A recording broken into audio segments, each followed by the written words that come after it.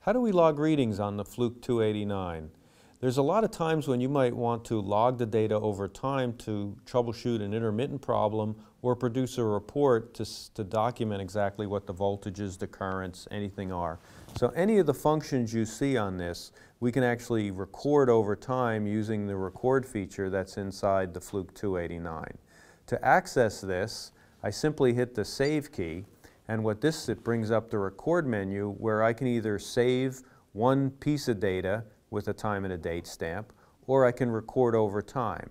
If I highlight the record and hit record, it asks me to set both how long do I want to record, in this case it says 2 hours, and how frequent do I want to take a measurement. I can take a reading every minute. Right now I'm going to take a reading every second just so we have something to look at.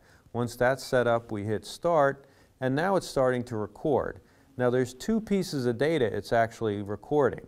It's looking for both the interval samples, where it's taking a reading every second, and then there's also events, where if something happens outside the norm, this will be recorded as an event.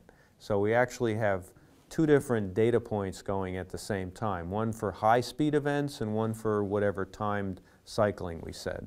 Once we hit stop, we have the option to save this as a data record, but we can actually trend it right here on the meter itself so we can see if there was any sort of events or dropouts without having to download this to a PC. If we wanted to download it into the Fluke View software, we simply hit the Save key. That will save the record.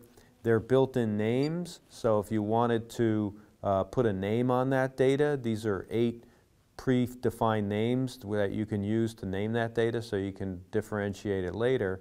And then once it's saved, we can simply download this into the Fluke View software. So that's the simple and easy way for you to be able to log readings with your Fluke 289.